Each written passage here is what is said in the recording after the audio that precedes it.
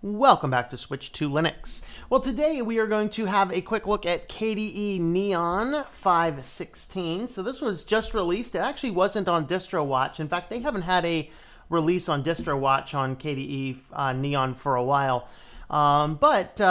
Looking at what types of things were new, what types of things we wanted to look into, this one actually is just released within the last week or so. And so I thought it'd be good, and I haven't done a video on KDE Neon for a while. So if you are unaware, this is, according to their own FAQ, so don't yell at me at this, is it the official KDE distro? No, they work with many different distributions. Is it a distro? They even say not quite. So yes, we're going to call it a distro here. It will be under my distro review playlist, but technically they say it's not a distro. Why do they say that? Well, KDE is based on Ubuntu LTS, so whatever the latest LTS is, which in this case is Ubuntu 18.04.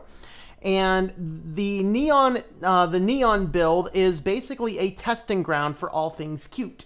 And so, or Qt if you prefer. And so what the idea behind this is to have an always rolling latest version of everything Qt, but everything else is going to be based on Ubuntu. And that's actually what their goal is basically as a testing ground for everything in the latest. And I'll tell you, this is one of the reasons why KDE is so good, is because they have one such testing ground for people to try out the various different things.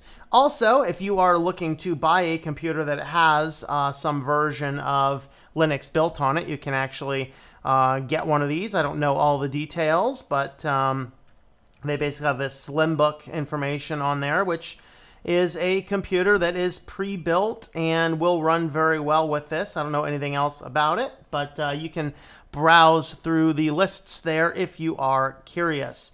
So when you go over to your download page, you can get the user edition. This guy here should be stable enough to do basic production-y type stuff on, or you can do a variety of testing, the unstable and the developers editions. So you can actually go ahead and do that. They have information on using an image writer. So if you are on Windows or on Mac and you want to experiment with this and have an extra USB laying around, they have instructions on how to do that. And that way you can test the distro out without messing up your installation. Click on over here. You can grab the, there's the user and there's the current.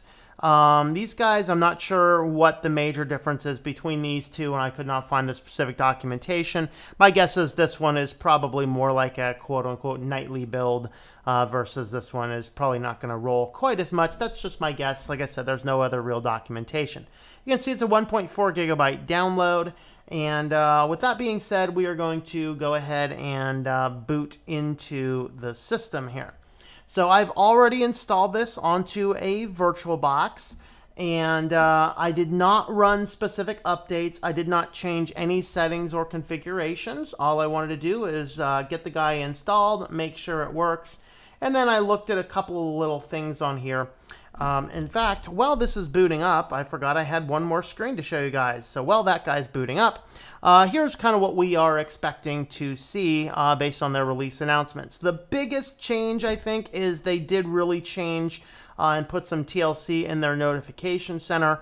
So they have a do not disturb mode. They're going to be grouping notifications now. So there's a lot of features and functions in here that they've added as far as the notification center.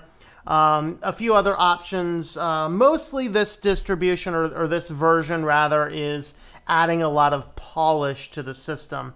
That's according to what they're saying here. And so with that, there's actually some changes to the network manager, some changes to Discover. So with that, let's go ahead and check this guy out. All right, so over here, this is our basic log screen.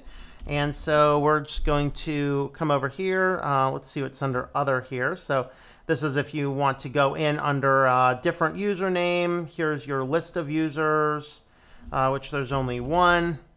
And we also have desktop sessions, so we can go regular Plasma or Plasma Wayland. I did not test out Plasma Wayland. Let's go ahead and boot into this guy. So you do have that option if you need to experiment with Wayland or whatever else. So here is our login. Now, this is probably my second favorite desktop environment across the world of GNU Linux. My favorite being Cinnamon. This one I really like. The only reason, the only real issue that I've ever had with this is I use KDE a lot for doing my multimedia. And when I am using KDE, you can change between a windowed version and kind of like a desktop environment version. In fact, if you have KDE installed, you can boot your computer directly into the KDE desktop environment. And when you're toggling between those two, I have found a lot of times on various Plasma builds, whether I was on Fedora or Debian or whatever else, it kind of gets hung up and causes a system crash in a way. And so that's really the only major issue that I have encountered. The other thing is, I know this is a very popular view, but the file manager Dolphin, I'm not a huge fan of it. The great thing about Dolphin is it has more flexibility than most of your other file managers, but in a way for me, it just feels at times very clunky. I might want to test this around a little bit just to kind of see if this guy is always going to, if it's, I want to see if they've improved it a little bit or not. All right, so you can see though, they have the split, they have preview modes, here's your control settings, just so many different things in here. Now, one of the things about Plasma is this guy is just beautiful as far as how it looks. It has the flexibility to be flat modern UI or skeuomorphic UI, depending on which way you like. All right, so the first thing, let's go ahead and dive on into the system settings. And since our notifications is really what they've dwelt on as being the most changed thing here, let's go ahead and have a look. So here is critical notifications. You can show or not show them in your do not disturb mode. You can always keep critical notifications on top. Low priority shows pop-ups. You can show them in history or not show them in history. And then there's pop-up position. So you can actually pick where you want them to be. Let's see if we actually, I would like it if they actually had a test. I don't think they have a test on there. So hide pop-up after, you can toggle the time settings over there. And here you can actually fine-tune your notification. So they're really bringing our notification panel back in line with how notifications are really moving in every other world, every other area. Let's see if where's our notifications here? See if there is any. All right, so here's our notifications panel. And inside of this, here's where you can toggle your do not disturb mode. There's a button over here, so you can toggle that guy on. You can see what we did have a discover notification is telling us that there are some security updates. All right, so other things inside of here. I like this search feature up here. That's a nice feature. So here's our look and feel. And of course, you can go with your light theme or your dark theme. Of course, one of the great things about this is we have this get new look and feel over here, where you can go online and grab a variety of different theme setups by default just by selecting them. Now, I have noticed that occasionally they just don't seem to load right. Sometimes you need to restart the system. Sometimes they just work either way. That's kind of what we have. That's still installing. Let's go ahead and have a look at the system. So going to see our about system here. So you can see we're running 5.16, Qt version 5.12. Our kernel on this is 4.18, and you can see everything else about the system here. We'll go ahead and leave that over there. All right, so that says it's there. Now let's go ahead and apply this theme. Ooh, that's a cool theme. I like that. Yeah, get some nice transparency, some blend of modern and transparent. So that's neat. So you have that option there. Here's your workspace themes. We have colors, icons, things like that. So you can see that there's a lot of different settings. This is the number of settings is on one hand very good. On the other hand, some people suggest it's too many settings. And so we'll kind of leave that to your own devices. Now, again, if you are new to Plasma, this is kind of, depending on which version you have, like what distro you're running, you will see a different default menu by default. You'll see here that they do not have a lot of applications installed, but the idea here is that if you go to install an application, rather than grabbing the Qt applications from the Ubuntu repository, which would be normal in most Ubuntu distributions, this is actually going to pull them instead from the most up-to-date repositories from your KDE repos. So you can see here that this is 4.19. So we're going to go ahead and install Kdenlive because there's been some controversy about the latest Kdenlive. I know TotalOS Today hates it. He'd like to take this this new version of Kdenlive in the trunk in the back of the caddy. Well, let's go ahead and install a few other applications here. There's K My Money. There's for personal financy type stuff. And so, you know, we can install a variety of different things. Here's several updates. I'm not going to run the major updates. I just want to get these basic applications running here just to have a quick look at what those are going to look like. All right, now, while this is downloading, again, if you are new to Plasma, one of the cool things about it is while this is the default menu on Neon here, there are actually a variety of different menu types you can choose from. And several of these, you can see this option here called Show Alternatives. And your Show Alternatives will give you a variety of different menus. So this is the application launcher. When I'm running Plasma, this is the one I like to use. I just like it has a different feel to it. And I kind of like that different feel. So if I wanted to switch to this basic application menu, now I get a menu that's a little bit more traditional. We have a basic search, we have a favorites, and we can grab our other applications. And if you are a person that likes your full screen, guys, we have the application dashboard, which when you pull this guy up, you'll see that we have our main applications over here. We have our recent documents, and then we can sort by our applications just by scrolling down here. We have a list of favorites and all of our power on, power off over here. And click anywhere in white space to make the thing go back down. So you have all of these options for changing things. The other option that you have is you have widgets. So in this version here, the hamburger menu for the widget is up in the upper corner. You can also access it kind of in the lower corner here to add widgets down here.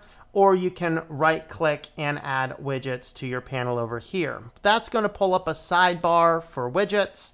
And then here are a variety of different widgets you can do. So again, we can grab a clock, drag it over onto our desktop. And now I can actually put this up top, or I can move it to the bottom of the panel if I want to. And again, there are a variety of different clocks we can choose from. So we have an analog clock, we have a binary, our calendar, our digital clock, and a fuzzy clock. So we have a variety of different options you can do. And you can drag these guys around. There you go. Just gotta hold down your mouse button on it a little bit. And you can drag them wherever you want, including dropping them on your panel. Now, a brief word of warning: once it is dropped on your panel, I have never seen them be able to come off of the panel. There we go. You can drag these guys around. And that seems to still be the case today. You still can't seem to. Oh, you can pull them off the panel now. That's cool. That's the first time I've actually seen those be able to come off the panel, which is good. That is so awesome, actually. Okay, here's our basic settings. And now we can drag things around.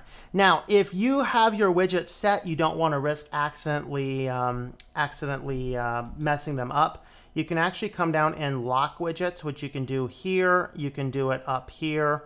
And if you lock your widgets, then a few things we'll notice. You still have access to your hamburger menu up here.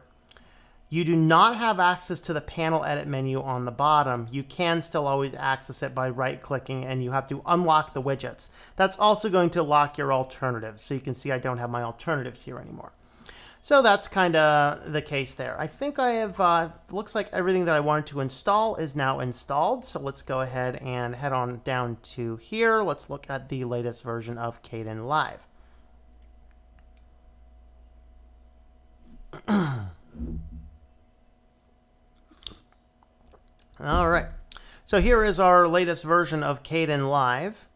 And one of the issues that some people had indicated is you can't seem to have the same video and audio on the same clip anymore. Some people really like that feature. Another is I don't believe you can still right-click and add your transitions. You can still come up here and grab all your transitions. I actually, that for me is kind of a 50-50. I do right-click and add transitions on the timeline a lot, but a lot of my more advanced editing, I'm always using my customs or my favorite lists. And so I don't know if that's going to affect me a lot in the long term. I think what I should try and do is try editing a few videos on this particular version. All right, so there's that. Let's also look at graphics. We also installed Krita. So we have Krita 4.2.1. This is actually on my list of applications to take another look at this year, because when I had first looked at Krita, they did not handle text layers well. And that for me was kind of a, not a big fan. So I think they're kind of moving in the right direction, but still, so like if you were to drag these around, you could resize them and it would kind of mess up a lot of what you're doing. This is, I don't know, it still seems a little clunky to me, but it's definitely an improvement. So if you have a drawing tablet though, Krita is definitely the one you want to be using rather than GIMP. If you're doing basic image manipulation, the type of stuff I usually do, writing book covers, doing thumbnails, things like that, I actually still kind of prefer GIMP, but I want to spend a little bit of time looking into that. So that is kind of in a nutshell KDE 5.16. So is this a distribution you should install? Well, we're not going to actually have a lot of problems from a new user perspective. So if you know that you want KDE, particularly if you like some degree of rolling, but you want to keep a maintain a solid core base operating system, it is a good logical choice. It is based on Ubuntu, and but you all are always going to have the latest of the Qt applications. And so for that reason, this is definitely one to look into. Now, if you already have a perfectly working distribution, hey, don't worry about it. This is a good one to look at later if you want to poke around under the hood of something, you know, whatever that happens to be. So do I like this distribution? I do. Is it going to be my absolute favorite? I don't know, probably not. I think I might add this to the list of distributions to run on my one of my production systems for a little bit, just to give it a little bit more advanced test. But anyway, I did want to take the time to highlight it. Let me know your thoughts about KDE Neon 5.16 in the comments down below.